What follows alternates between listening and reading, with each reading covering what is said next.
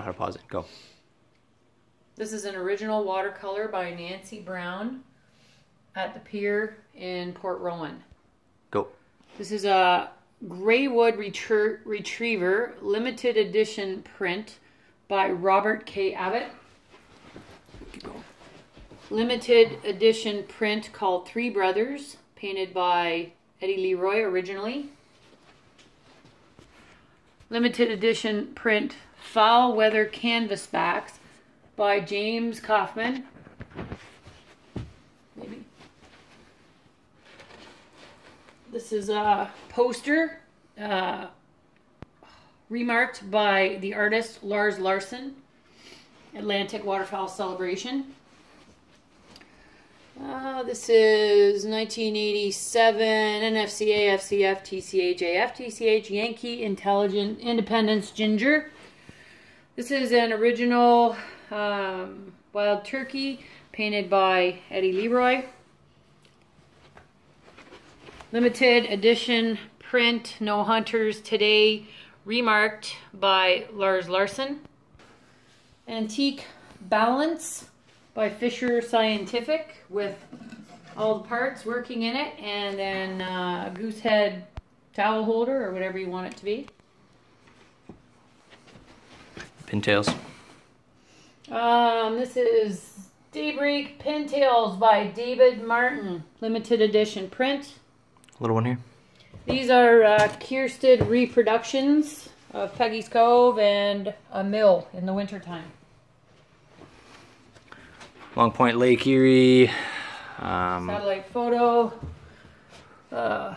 Wooden representation of geese. A couple of limited artist proofs, actually, of Long Point done by Jay Livingston. In Port Rowan. Port Rowan Pier and the beach at Long Point. This is the Twilight Arctic Loons, Rick Beaver.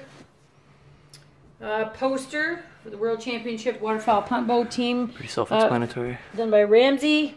A little rough grouse. This is a limited edition print and Ontario Federation of Anglers and Hunters stamp. J. Hands Down. This one? We have limited edition print, also remarked by the artist Lars Larson, called Absent. One over here. Shediac Island. Another limited edition print, Shediac Island, remarked by the artist Lars Larson, artist print. That's an original by, pause it. An original painting of the front road down in Port Rowan area by Jeannie Telford Richardson. Limited edition print by Lars Larson. Remarked.